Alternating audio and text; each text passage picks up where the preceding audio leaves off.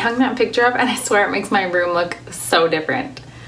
Is that just me? Like, it looks so different. Oh, I have to fix this. This is annoying me. There we go. Okay. Hello everyone, welcome back to my channel. I didn't know what I wanted to talk about today. In case you haven't noticed, I've kind of just been doing like some fun videos lately because I don't really have anything to talk about. So I asked CJ what I should make a video on and he said answered prayers. And to be honest, my initial reaction was, I can't talk about that because I don't even know what I would say. I honestly don't feel like I've had very many like experiences where I have felt my prayer was answered. I know that God listens to me. I know that he blesses me. I know that I feel the promptings of the Spirit. But actually receiving an answer to a prayer, I don't have a lot of experience with that. Because every prayer that I have given where I've really asked for something, I feel like that the answer has come not in the way I expected and very, very delayed, which I guess is what I should talk about. So on like a regular basis when I'm praying, you know, I ask to bless the missionaries, bless the prophet, bless our government leaders, bless my church leaders, help us to make good decisions, bless us with health and strength and safety and protect us and watch over us. So I feel like, yeah, every day I am receiving answers to those prayers because, you know, we're okay. All is well with us. But then when I think about the times that I was really like pleading to God for something, I never got like an immediate answer. I know CJ has experiences where he has. In fact, he remembers very clearly a Sunday night where he had read his patriarchal blessing and he got down on his knees and prayed and was like, okay, Heavenly Father, I'm really, really ready to find my wife. Like I've been dating, I've been trying to find her, I've, you know, thought maybe I've found her and it hasn't worked out. I'm really ready. Please, please help me to find her. And the next day was the day that we talked on the phone. So to him, that was like an immediate answered prayer. For me, it's definitely been more delayed. I mean, there are times where like when Ireland had her surgery, for those of you who remember that, she was 11 months old. This crazy freak thing happened and she needed to have surgery. And, you know, of course, CJ gave her a blessing and I, you know, prayed and prayed and prayed that it would all be okay. I was terrified that when she came out of surgery that she would never wake up. And it wasn't like a big deal surgery. It was on her ankle. It's not like it was on any vital organ or anything, but I still was just terrified, tiny little body under anesthesia. And you know what? It all turned out great. It was all totally fine. She recovered fabulously. So that's like an answer to my prayer. But the biggest one that I can think of are the answers that come in unexpected ways. So one example is when we got in our car accident last May. That was a huge, huge scary deal. I was pregnant, Ireland was in the car, really horrifying. And, you know, we all physically turned out okay. I was definitely worried about the baby, but, you know, pregnancy-wise, everything seemed to be fine and no major injuries to any of us. But my car was totaled and we do not want to have a car payment. And my car was in great condition. It did not have a lot of miles on it at all. That car was gonna be CJ's car for the next forever until that car died. So I was planning on driving this car into the ground and now it was gone because CJ's car is on its way out. We know we're gonna have to buy a new car when his dies. Now we're gonna have to buy another new one to replace mine. Just was not a financial burden we are wanting. So we prayed very hard that we would get a good estimate from the insurance company for that car. I was so terrified. Everything I looked up said we were only gonna get, you know, smaller amount, and I was just so terrified that we were gonna get a small amount. We miraculously found the car that I now drive, which is newer, has fewer miles, and is bigger, has more room, which is great, you know, now that I have 2 kids. And it was like the exact same amount that we got the check for. The only thing that we had to pay out of pocket for was the licensing and registration stuff for the state of Washington because our car had Arizona plates on it. So that's amazing. That only cost us like $1,000. Like literally the check that we got was seriously for the same amount the new car was. A better car. Like that was crazy. That to me is like the biggest answer to prayer. Big blessing, especially coming out of something that was really scary and kind of awful. But then there are times where my prayers have been kind of confusing, the answers. For example, I remember when I was in high school and I was dating my high school boyfriend, you know, who wasn't a member of the church. There were many times where I would go to Young Women's or girls camp or whatever, and I would basically be told that I needed to get married in the temple, so I shouldn't be dating someone who's not a member of the church. And I was just so confused. So I would pray and pray and pray and ask Heavenly Father, what should I do? Am I supposed to stay with him? Are we supposed to break up? What is supposed to happen? And I never got a good feeling about breaking up, ever. And it was so confusing to me because my patriarchal blessing, the person that it was describing, was obviously not him. This is R from my book. I just remember being so confused because why would everything tell me basically I shouldn't be with him, but then my prayer, with the feeling that I got, the answers in my head said no, don't break up with him. I forgot to add that something that was confusing about my high school boyfriend thing was that we ended up breaking up anyway. So why would God tell me to be with him if we were just gonna break up anyway? I know that has happened to a lot of people in regards to a relationship. Like they pray about marrying someone, they get the answer yes, they get married in the temple, and then they end up getting divorced. And it's hard because there's another person involved, but I think in those types of situations, the answer is yes for that time. But as you change and as the situation changes, the answer can then later on become no. The answer was yes, I should be with him. I shouldn't break up with him for that time period. But then later on, different scenario, which makes people question God. I know that's a really hard thing. So then something that's really hard with prayer is, especially when it's something that is very important to you, it's really hard to distinguish between your own thoughts and the Spirit communicating to you. I know for a lot of people, the answer will come through the scriptures. Like they'll read a conference talk or they'll read a scripture that answers their prayer. So it's not something they hear, it's something that's like brought to them, or another person, someone does something or says something to them where they're like, oh my gosh, that's exactly what I needed to hear. That was totally an answer to a prayer. That just reminded me of something else, actually. I was really nervous about receiving my endowment. I had heard some conflicting things about it. Not details, but just in general, people saying it was scary, it freaked them out, they have never gone back because they didn't like it. And someone who is the wife of a friend of mine, I have never actually spoken to her, but she's my friend's wife. She messaged me. This was the night before I went to go receive my endowment. So I was going to receive my endowment at like 8 a.m. the next morning.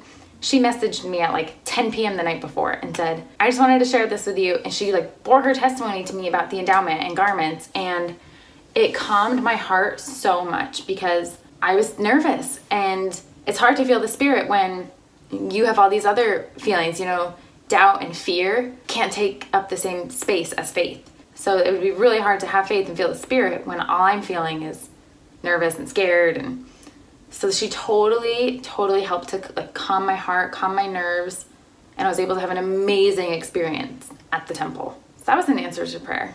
Again, coming from someone else. It's not something that I did. It's not something that the Spirit whispered to me. It was someone else, some other experience came to my life. But then there are times where it seems like our prayers aren't answered because it might take a really long time. Or sometimes we're praying for something that has to do with someone else and it's kind of out of our control. Like if someone has left the church and you're hoping that they come back, that their testimony strengthens, or you're praying that someone will be healed from an illness and that doesn't happen, or it's something that we really don't have control over and it might not go the way we want. That is really hard. So I have a little poem I want to share, and I've shared this on my blog before, but this is very, very meaningful to me. So I want to share it with you. Okay, I had to grab CJ's poem so I could read this to you. But the poem is called Wait. This is gonna make me emotional.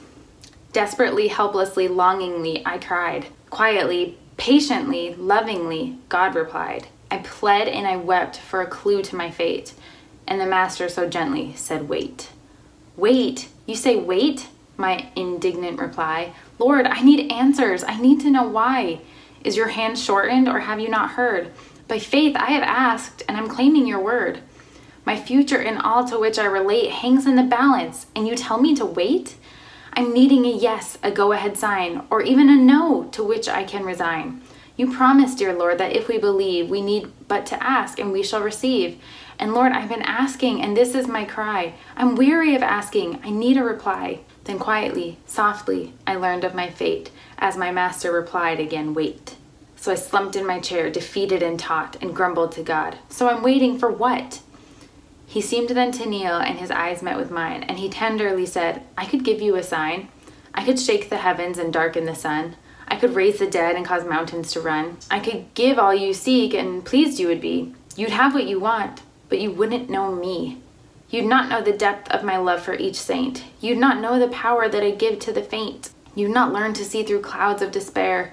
You'd not learn to trust just by knowing I'm there. You'd not know the joy of resting in me when darkness and silence are all you can see.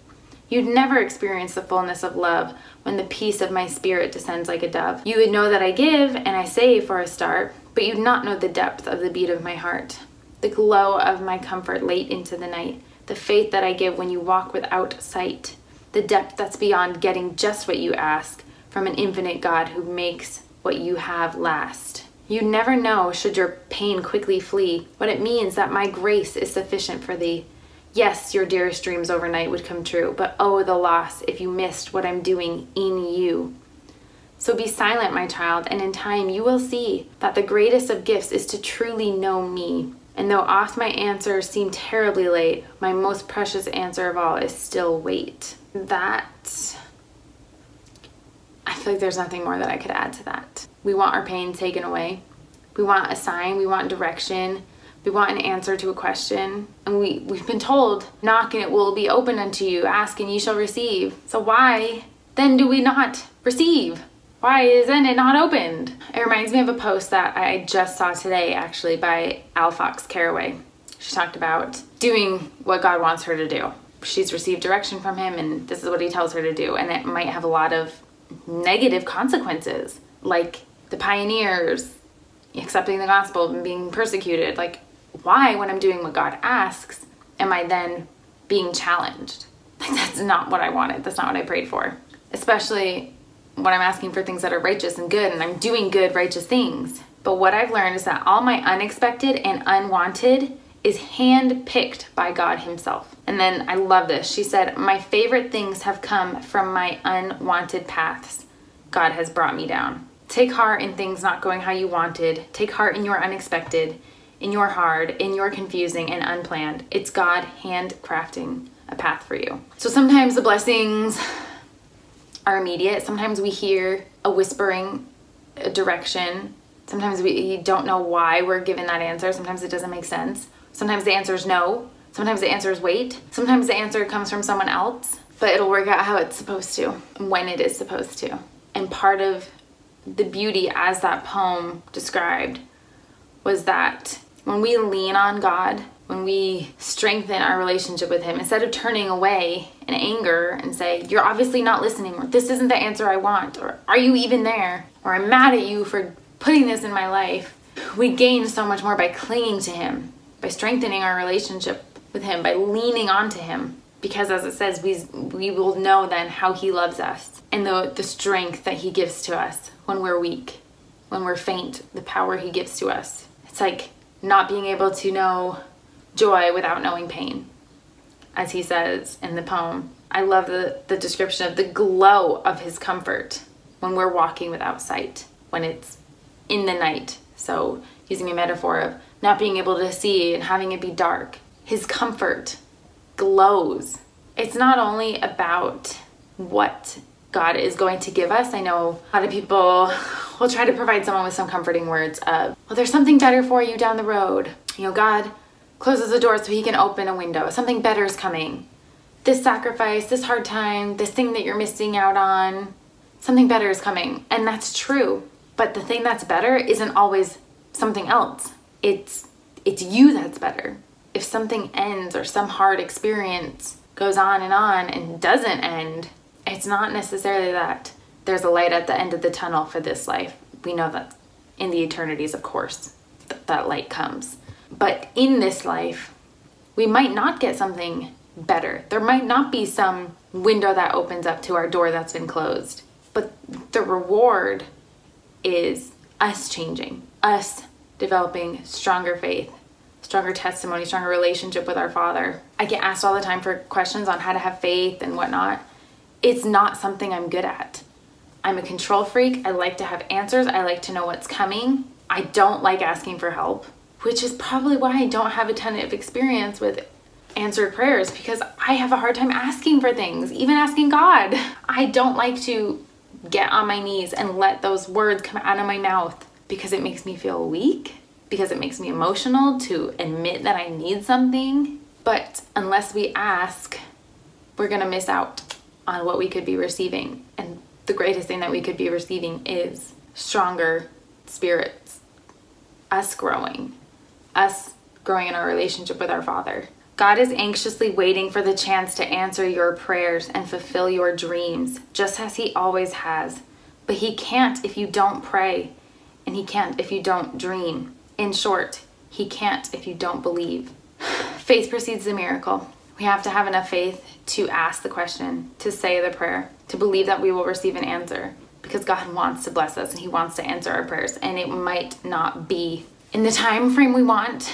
It might not be how we want. The answer might be wait, but it's worth the wait. And it's worth whatever He has prepared and planned for us. I will end there. Thank you for watching. I'll see you in my next video. Bye.